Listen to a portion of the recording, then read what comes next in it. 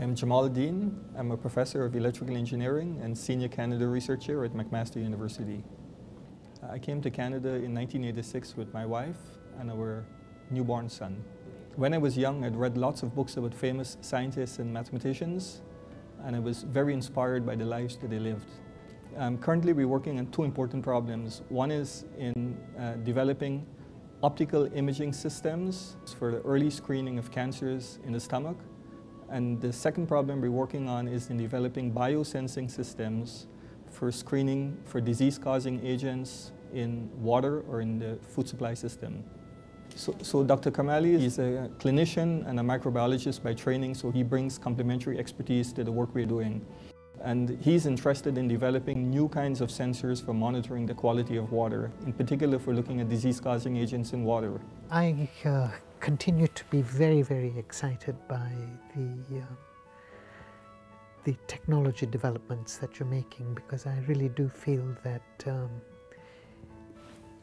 it represents a paradigm shift in the way we look at investigating water contamination.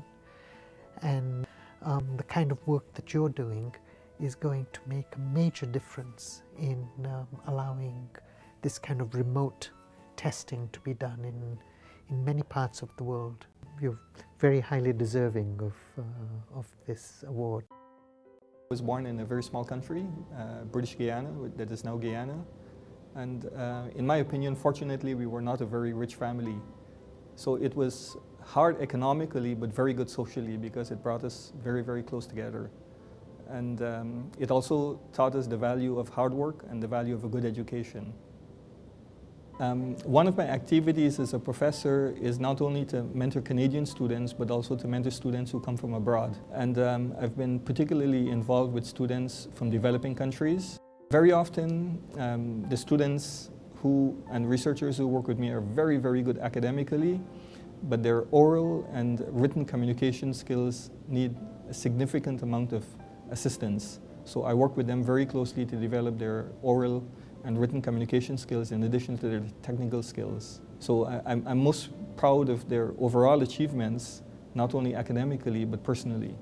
TD Bank is very proud of its association with Skills for Change and be part of an organisation that is taking a proactive approach to helping immigrants enter the workforce. When I think about Dr. Deen, there's three things we really assessed. One is what challenges have they faced as they've entered the Canadian workforce. We look at what they have contributed as part of their profession. And then we look at what have they given back, what have they done for the community. And I think when I think about Dr. Deen, he really has excelled in all three. Well, I feel very honoured and very humbled by this great recognition. Canada is an interesting place where there are lots of opportunities if you have a good background and you have good connections and you're prepared to work hard. TD Bank is proud to announce this year's recipient of the New Pioneers Science and Technology Award is Dr. Jamal Deen. Congratulations, Jamal.